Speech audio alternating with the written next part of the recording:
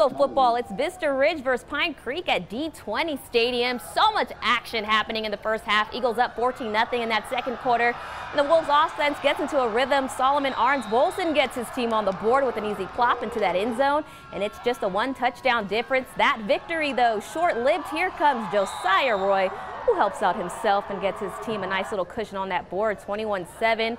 But when I said a lot of action, folks, this half, I meant it. On the kick return, it's Brandon Hills who just breaks out of that backfield out of nowhere. He's off to the races from the 40, the 30, the 20, the 10. It's a touchdown for Vista Ridge.